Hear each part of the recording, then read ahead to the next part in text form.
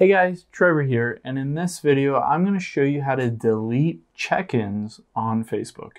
It's pretty quick and easy, so let's jump right in. Now let's just open up Facebook and we'll find the check-ins that we want to delete, and then I'll walk you through the steps to actually delete them. Now the very first thing that we'll do is tap on menu at the bottom right, and then we will scroll down, and where it says see your about info, we will tap on that.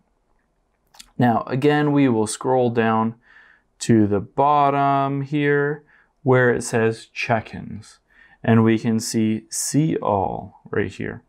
So these are all of the check-ins that I have on Facebook. You can see, say I want to delete this check-in at McGill's World of Ice Cream at Lakewood, Colorado on May 25th, 2021. So the key here is to remember that date, May 25th, 2021.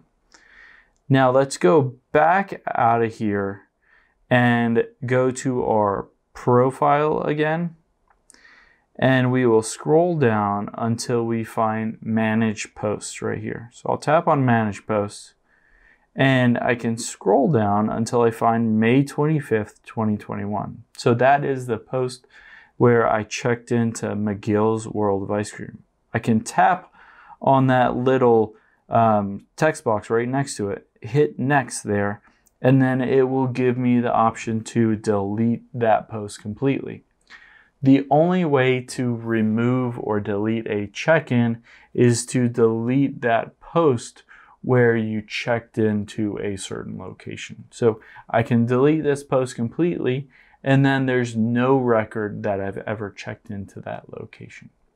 Hope this helps. Let us know if you have any questions in the comments below, and make sure to subscribe. Thanks.